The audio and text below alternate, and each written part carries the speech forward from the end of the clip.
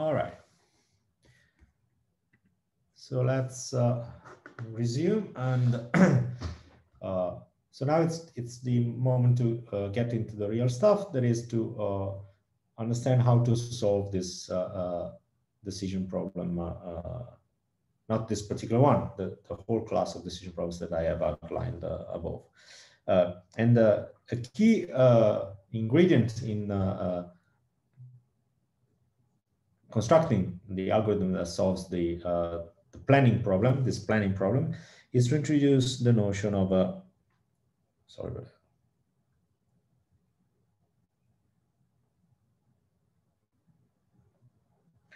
to introduce the notion of a, for God's sake,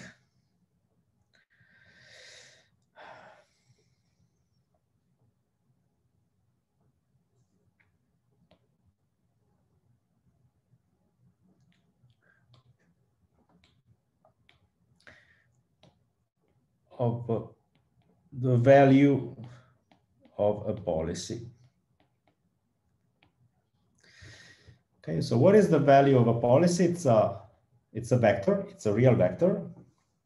So it's a vector v, which belongs to the space of reals with a dimension as large as the number of states. So each component of this v is v of s. Okay. And how is it defined? Well, actually, it's a family. Okay, because a policy is a sequence of decisions at different times. So in fact, what we are interested in is a sequence of these vectors up to time t minus 1. So this is an object in our number of states, number of times. Okay. How is it defined? Well, it is defined as follows. The vector, the value of a policy at time t is defined as the expectation value of the sum of the rewards from the current time t until the end.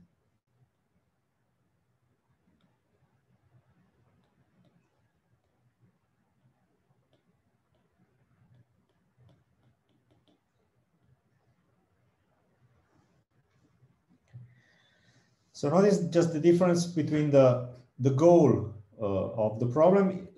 Yeah, sorry, I should be probably, let me rewrite this because it's I need more space on the side. Yeah, so it's the sum of rewards over the triplets of states action state 1. So as such, this would be basically the same thing as the objective that we have, the goal, except that it starts from some intermediate time t. If it, as such, if it were starting from t equals 0, that would be the objective. But now we are also imposing conditioning on the fact that at time t, we are in a given state s. Okay. So, and this becomes the entry s of this vector. So at each time you have a vector which has one component, one real component for each state of your system, and which expresses that under the policy that you have at hand, you will get on average this return from that time to the end. Okay? Is it clear? Yeah, the t in the summatory should have the first. Yeah, you're right. Thank you. Perfect. Thanks very much. Okay, so to make a connection with the previous definition so G in this language, G would be the sum over the possible initial states S0, which were distributed according to some distribution rho node of S0 times V node of S0. Okay. So these V's are conditioned at some starting point. If you average at time 0 over the initial distribution, then you get your function G. So this is the connection with our objective. But we need to introduce this sequence of objects at different times in order to be able to optimize over G. Okay, so these are auxiliary objects, which are nevertheless extremely important in the following. I repeat again the interpretation. The interpretation is that if at some intermediate time t, you find yourself in a state S, then according to your policies, which will be taken now and in the future instance, on average, you will collect this quantity here, V at time t, depending on your initial state S. Any questions so far? I'm going extremely slow because these objects will pop up in different forms in many times in the future. Okay, so it's important to have everything crystal clear. Sorry, rho 0 is the initial distribution of the state. Exactly. So if you remember when we reviewed the definition of G, we were taking the sum from initial time 0 to up to the final time, and then the initial states were distributed according to this rho. I said rho, yeah, rho 0, whatever. Okay. Okay, thanks. Sure. Okay. Now the first comment, remark, which is in order, is that remember that V at times t, this vector, looks ahead in the future. So it depends on what? It depends on the policy at time t, which is the one which will make me pick the action at that current time. Then the policy at the subsequent time t plus 1, until the policy just before the horizon, pi t minus 1. So this is a very complex object, which has a dependence on a product of spaces of probabilities. All the decisions that I will take from that time onwards. So just for sake of simplicity, we want to always remember this dependence. So I'm using a rather cumbersome notation, but let's simplify it a little bit. So my value at time s as a vector, we say that it depends on the vector of policies from time t to capital T minus 1, okay? This is a way to signify that I'm looking at this sequence of probability distributions over actions over all the future. Okay, this is just a definition. It's not anything implied. It's just how to define this notation.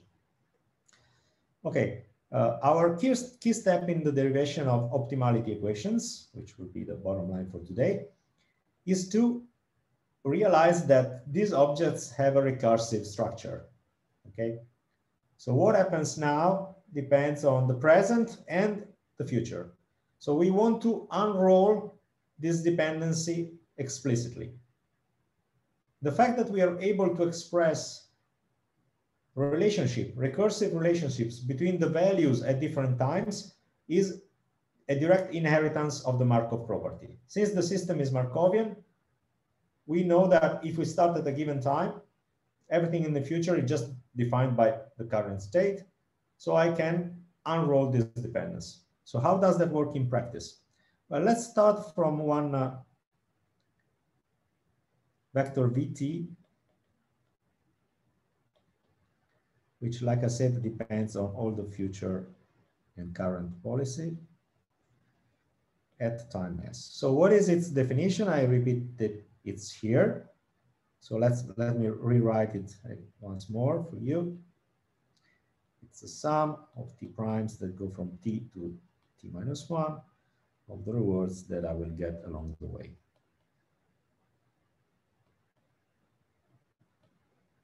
And this is conditioned on the fact that at the current time I'm in a given state S.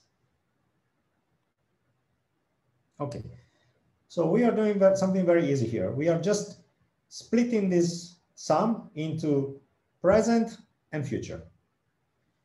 So this is the expectation of ST, AT,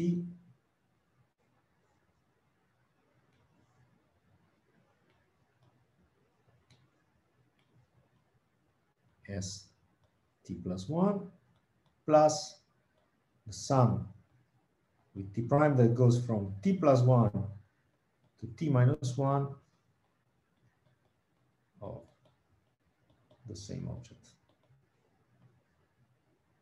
And all of this is conditioned to ST equals S.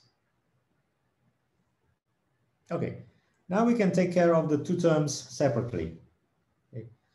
So the average of the sum is the sum of the averages.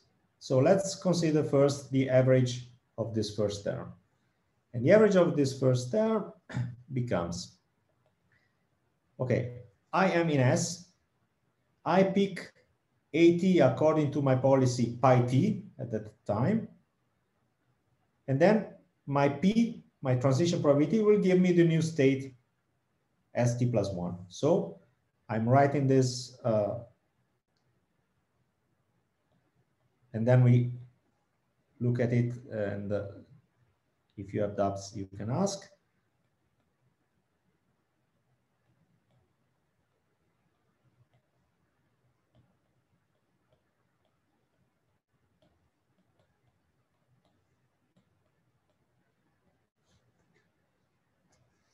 Okay. So are we all on the same page here? Do you agree that the expectation of this object conditioned on the fact that the current state is S is this quantity? That is, S is fixed, it's not in the sum, you see. Then I pick A according to pi t. Then this pair SA with probability P gives me S prime, and this is the average. Okay. Then now we're ready for the second step. Now, this object gives us already a glimpse of where we're going to go. Okay, look, this thing here looks very much like the value at the subsequent time, because the sum starts at time t plus 1 until the end. Okay, so this is very close to what we are looking for, is something connecting the value at time t with the value at time t plus 1. But not yet, because here the conditioning is on the time t, whereas the actual value must be conditioned on the current time of start. Okay, so we have to manipulate this second part a little bit. And the way to manipulate is basically to do a trick, which is very common in this Markov processes, that is splitting this conditional average in the average of another conditional average. Let me write it, and then we see if we agree on what I write. So this is going to be the expectation of this object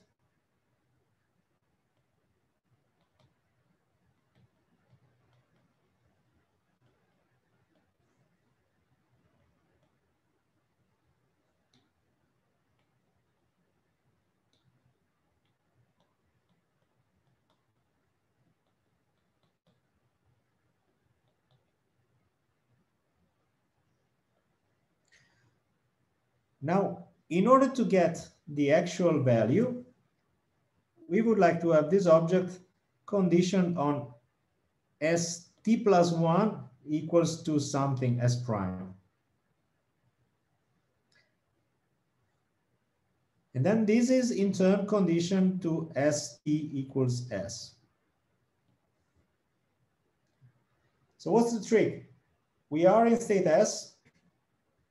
This can send us in different states S prime, but from each of these states S prime, from that point on, I have my value function.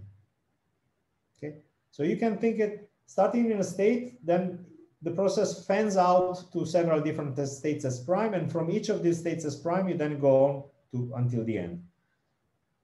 So this object here is equivalent to this, where this external average so is taken according to the fact that S prime is picked from P dot S AT.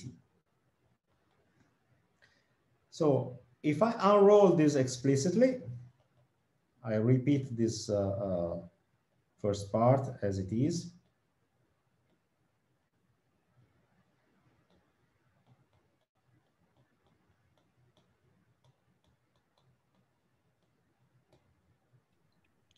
Professor, Yeah.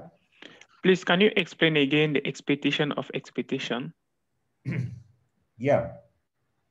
Let me finish writing this in explicitly, and then I will explain that again.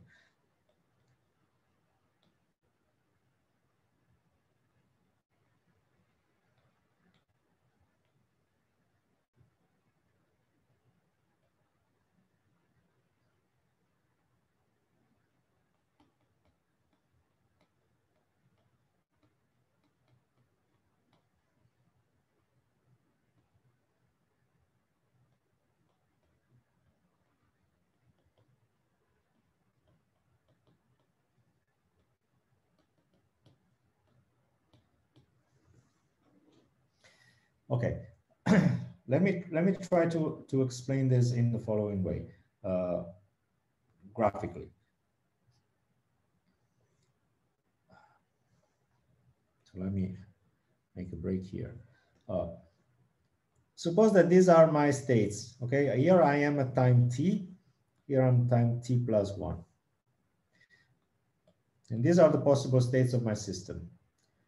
So my value, if I'm a state S here, my value here is, I can jump to different possible states, okay?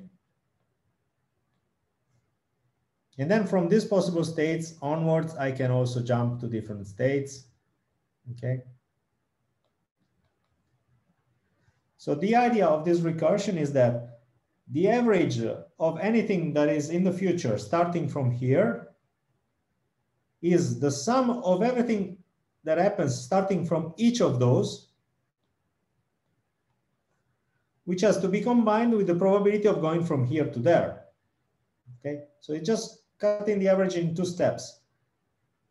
First, you condition on this, and then you average on over all possible outcomes of this layer.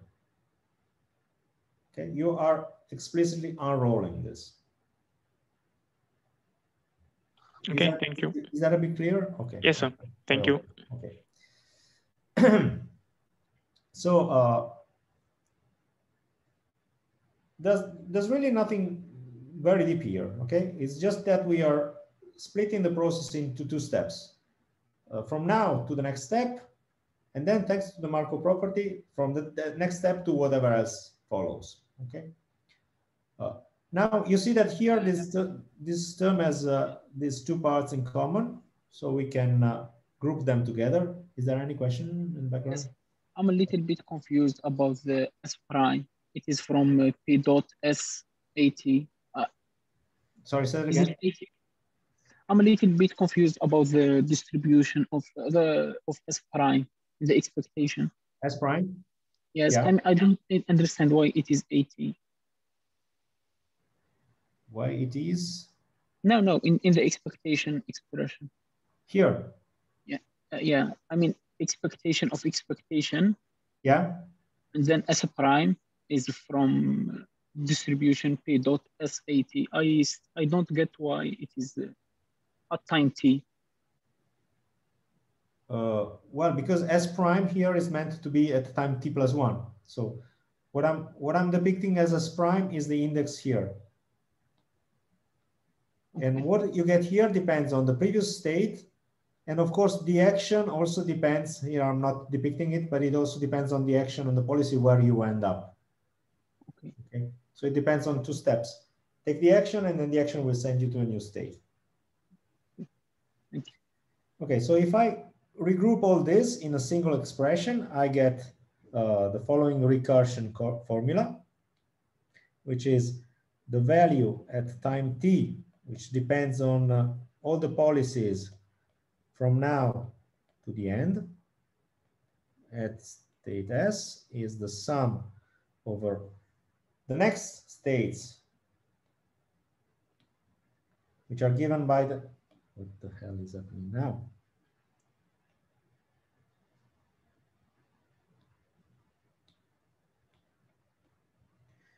The current action, which is picked according to the current policy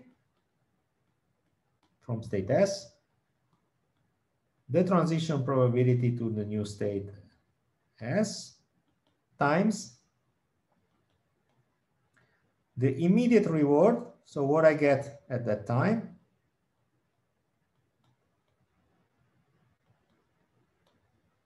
plus what I will get from the new state onwards.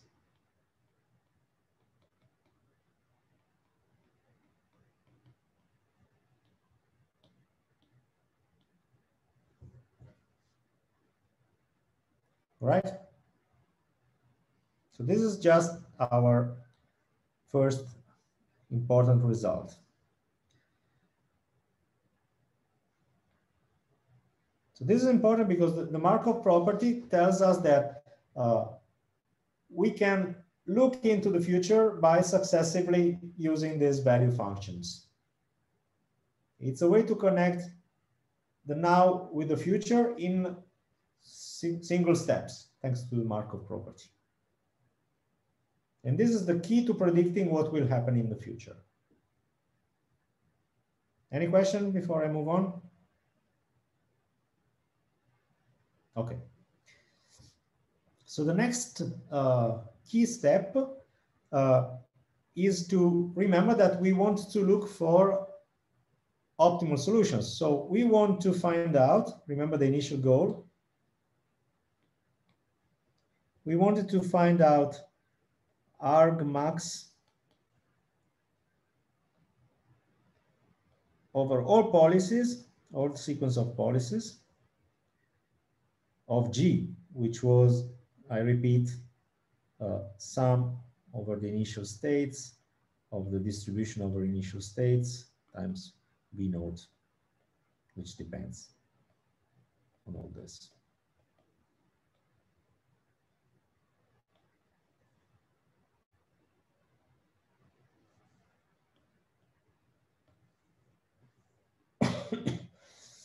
So what we're going to do now is to focus on what happens if we take this maximum over this equation. So we are in a current state S at time t, and we say, what is the largest amount of reward that I can get on average from now on? So the answer to this question is to take, to define this following object, which is V star at time t, which is defined as the maximum, it depends on S, the maximum over all policies to be taken from now to the end of my Vt of S, which depends on this. Okay. So this will tell me, if I know this quantity, I know what's the best performance that I can get from that point at that time. And as a byproduct, I also will find the optimal policies.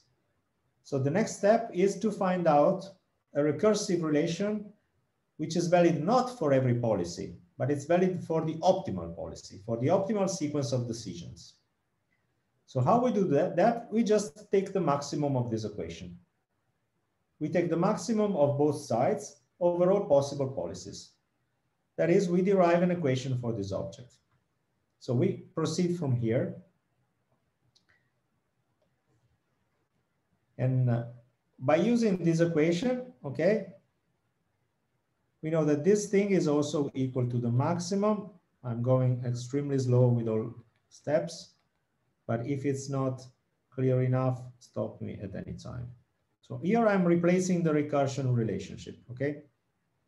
So this equality follows from the recursion. And this object here is what I call the recursion.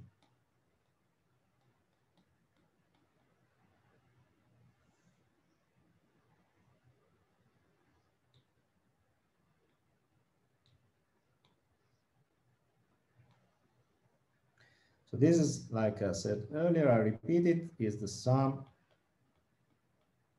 policies, new states according to the choice. This is the policy taken at time t times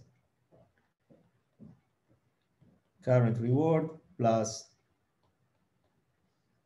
what will happen from pi plus 1, which depends on all decisions from t plus 1 to t minus 1 in S prime. Okay, this is just what we had a few lines above.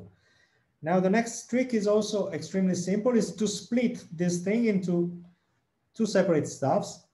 Okay, so one is the maximum over the current policy, which we take last, of the maximum over the policies from t plus 1 to the end.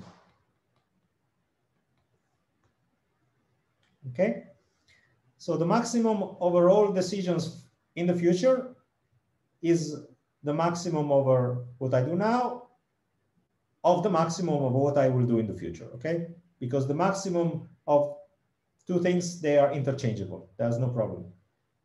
If you have two maxima, you can do that one maximum first and another one later, and the problem is totally commutative. So you can, this joint maximum, you can split it in the sequence of maxima, one after the other.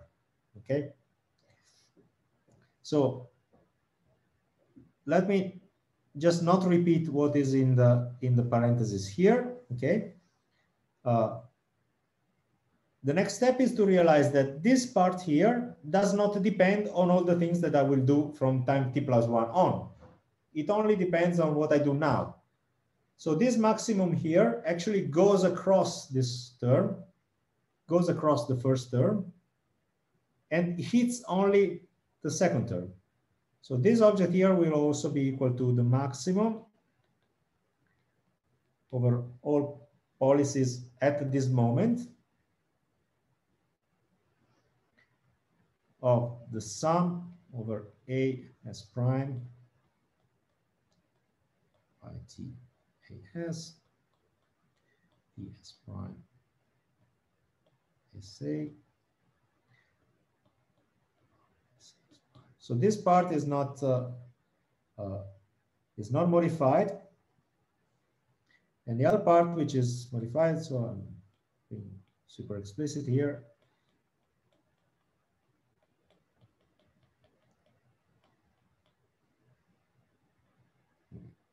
Sorry.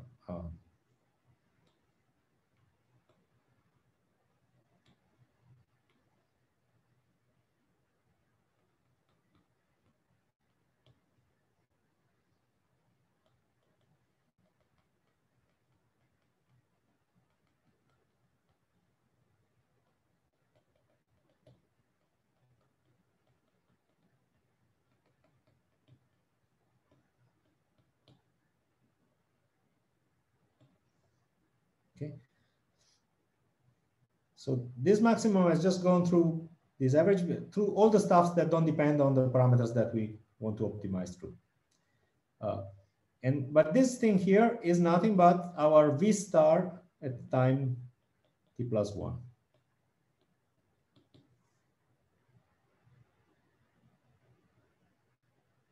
Okay.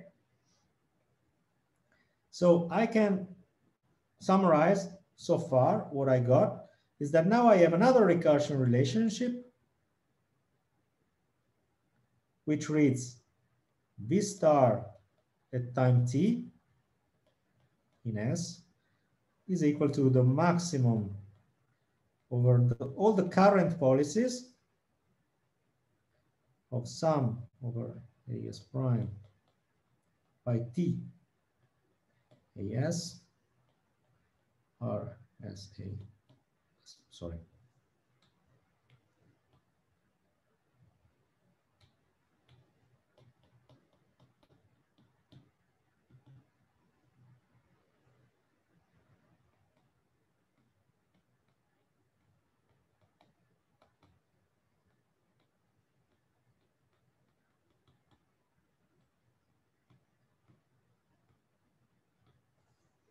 Okay. So this again is something which is rather intuitive as a meaning. It means that the best thing that I can do now depends on what I do now, assuming that from the next time on, I will stick to the optimal policy.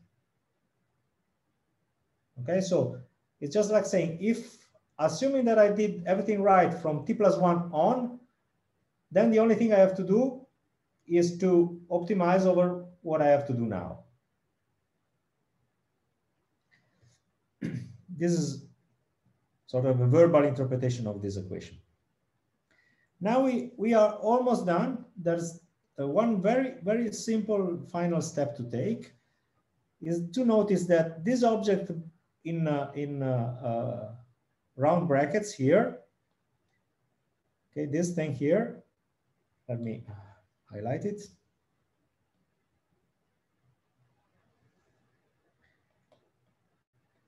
Is linear in pi t. This object depends on pi t only through a linear function. So this is a very simple optimization problem now, because we have to optimize a linear function in a convex domain. So the convex domain is the fact that pi t belongs to the simplex, which means that all our pi t a's s are positive and they sum up to 1. Okay, this is the normalization property.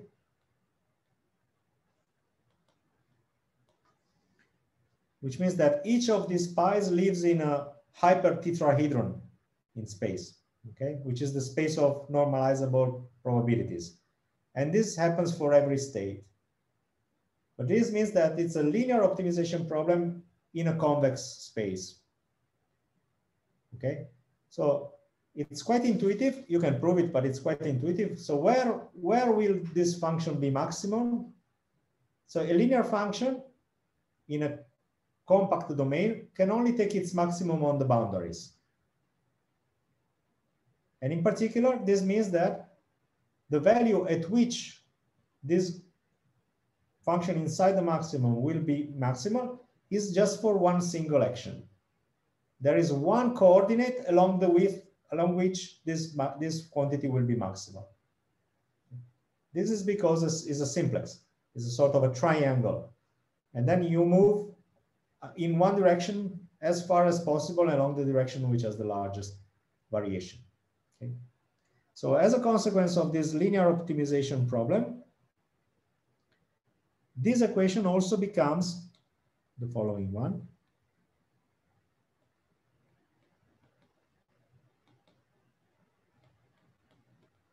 So the maximum overall possible action is replaced by a maximum directly over actions. Okay. So this means that the optimal policy pi star t is deterministic. So there is a single action that maximizes this. So this is maximum over A of some, I repeat for the nth time, the same thing.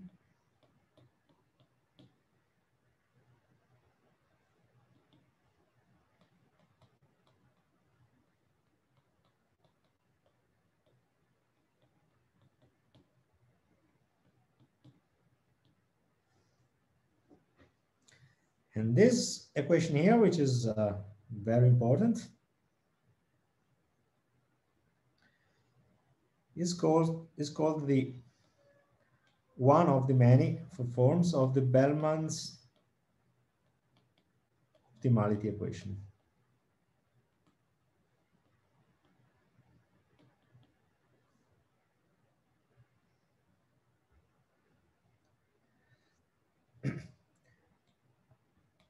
So how does that work in practice? So what is this? This is a recursion, a nonlinear. It's a nonlinear Why is it nonlinear? Because there is this max operator here. Recursion relation. How do we solve it in practice? Well, the simple idea is to start from the end of your process. So let's see what happens when t is equal to capital T minus 1. We are at the end of the rope, at the end of our process. So from that point on, there will be no rewards, there will be nothing. It's the end of the world. Therefore, any VT will be 0. Okay? There's nothing to expect from the future from that time onwards. So what will the recursion relation become in this case? Well, it's very simple. The best value at time t minus 1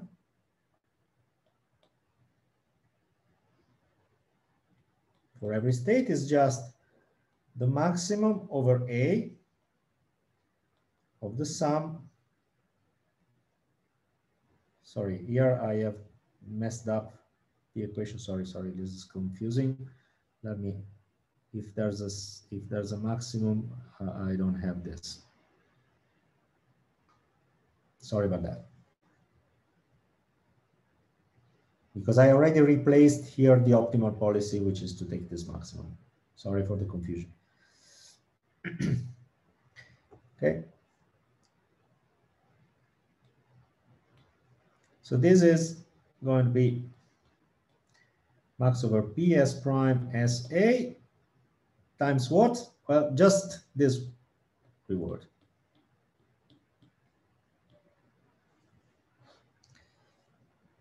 So what does that mean? It means that when we are just one step away from the abyss, we don't care about what will happen in the future.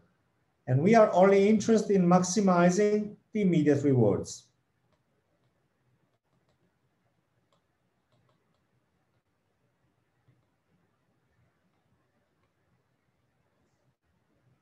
Okay, so if your horizon is just one step, there's no smarter thing to do than just optimize the average rewards. Optimize what we'll get now as a result of your action. Okay, and this is a very simple optimization problem because you know this, and you just have to construct this simple matrix and then take the largest possible entries out of this matrix. So this calculation of the value one step away from the end is very straightforward. But then, given this first initial step that you have to take, which starts from the end of time, then you move backward in time. You move backward in time and you just replace this quantity that you have calculated in your iteration here. So you plug that here, and taking the maximum of this other sum will take you one step back in time. And so on and so forth. So at every step, you produce a new value function going from the end to the beginning. This procedure that takes you from t minus 1 to t minus 2, these are all the optimals, and eventually to v at time 0. This procedure of going backward in time is called dynamic programming.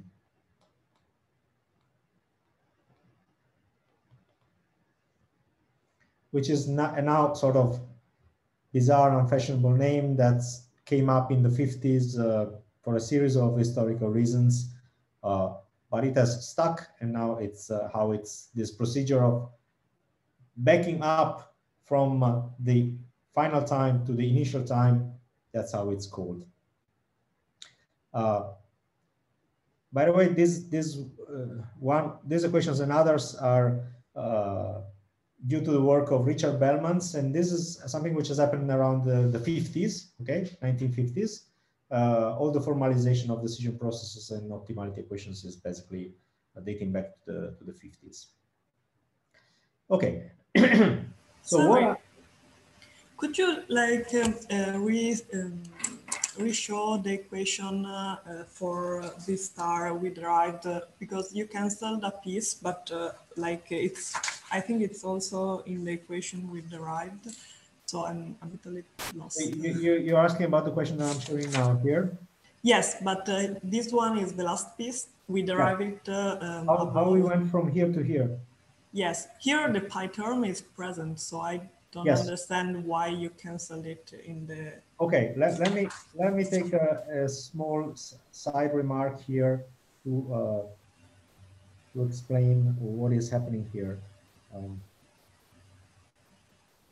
So I'll make a note here. Thanks. Sure, no problem. So let's consider a very simple situation in which you just have two actions. Okay, it's either 0 or 1 or 2, whatever you want. So how does it look like a function like this one if you have just two actions? This kind of problem will look like more or less like maximum over pi 1 of pi 1 times something, alpha, plus the other pi times beta. Okay, so this will be equal to pi 2. But since it's normalized, pi 2 is equal to 1 minus pi 1. Okay, so this is a toy version of the kind of optimization problem that we want to do here. Okay, so how does this function look like? Well, this is a linear function, and its derivative, the derivative of this function is alpha minus beta. Okay, so it's either positive or negative. It's flat only if alpha is equal to beta, but in that case, every point is good. Okay, you don't care. It's a tie. But otherwise, it's either alpha or beta. So when alpha is larger than beta, the function is growing. Okay, and of course, since the function is growing, your maximum would be take pi 1 going to 1. And if take pi 1 going to 1, the function will be alpha. Okay, but if it's the opposite, pi 1 will go to 0, and your function will be beta. So when you have such a linear optimization problem, your result is that this thing is just the maximum between alpha and beta. And the argument that you take is either action 1 or action 2. Okay, so your optimal policy, in fact, in this case, is just either take action 1 if alpha is larger than beta, or take action 2 if alpha is smaller than beta. Okay, it's nothing more complex than this, except that it takes place in a high dimensional space, which is the space of policy. Is that clear now? Yes, thank you. Okay. Okay, so that's the step that brings us from here to here. So once you realize this, you know that these maxima that I'm writing here are the correspondings of this alpha and beta that you take, which are the coefficients that appear here that multiply the policy. Okay. Instead of having lines, instead of having two lines in a segment, okay, instead of having a picture in which your pi 1 goes from 0 to 1, and your function is something like this. More generally, for instance, if you had 3 actions, this would be a triangle, and the function you want to optimize would be a plane. And if you had a larger number of actions, this would be hyperplanes in simplexes. And simplexes are the geometrical name for the space onto which probability distributions live. Okay. Thank you for asking this question, so I can make myself clear. So you see the ideas. Now we do have an algorithm which allows us to back up from the final time to the initial time by solving a sequence of equations which are nonlinear, but in fact, the only nonlinearity that there is just picking maxima. And every time that we go one step back, the argument of this function here is the optimal decision to be made. Okay, so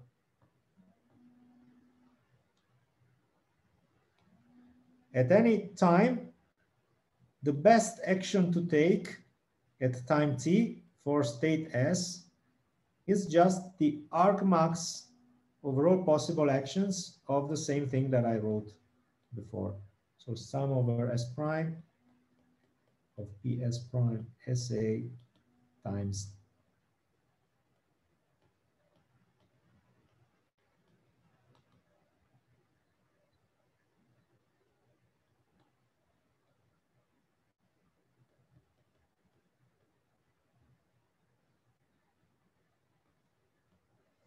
okay.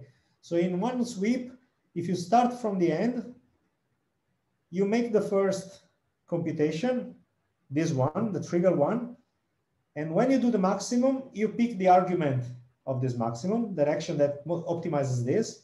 For each S, there is a maximum for each separate S. There are as many optimization problems as states. And for each of these states, you pick an action. This is your optimal action. If there are ties, well, you pick whatever you want according to some rule. They will always give you the same result. And then you unroll this procedure one time back and you repeat. So in one sweep from the end of time to the beginning of time, you solve your problem. Okay. So this is a very powerful procedure, which, however, as you can imagine, can be very very demanding from the computational viewpoint if you have a very long time horizon, which often happens to be the case. Because you can save on memory storage, because once you have completed one step of your optimization, you can forget about the value function that you computed for the last, okay? So you can clear your memory at every sweep. At every time that you make a step backward, you can forget about the value function that was, but you have to keep the actions nevertheless, which are, of course, are discrete here, so it's good. But nevertheless, your state and action space may be very large itself. Okay, so the fact that you have a procedure to solve a problem, but it becomes exponentially heavy in computing when you have sufficiently large time horizons and state space is what is called as the curse of dimensionality.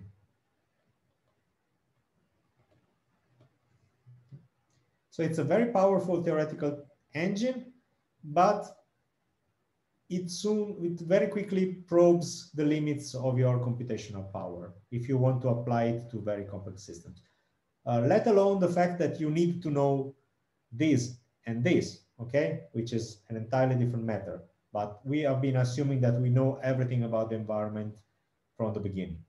Okay, this is another kind of problem. Even if when you know everything, there might be computational limits about what you want to do or can do. Okay. It's been quite a ride, so it's time to let these ideas sediment, okay? I'll let you think over it, and we can get back to them when we meet again in order to make sure that all the wrinkles are away so we can proceed further. But I would like to close with something like a more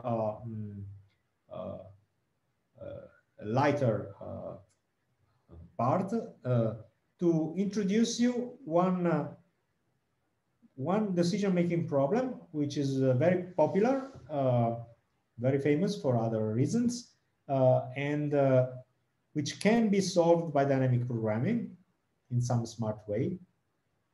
And in fact, the first of the tutorial lectures, hands-on tutorials, will be about solving this problem with dynamic programming. So what kind of problem am I talking about? I'm talking about the traveling salesman problem. Have you ever heard about it? It's a classical problem in planning, which is stated as follows. So suppose you want to travel and there are n cities that you want to visit under the following conditions. Each city must be visited only once, okay? So if I give you this list of cities, you cannot skip any of those, and you cannot visit any of those more than once, okay? Second, you must return home at the end of the travel, okay? So you must make a loop. And then third, which is the part which is related to optimization, you want to minimize a cost.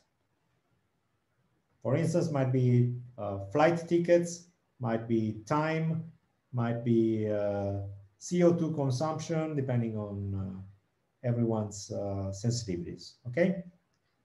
So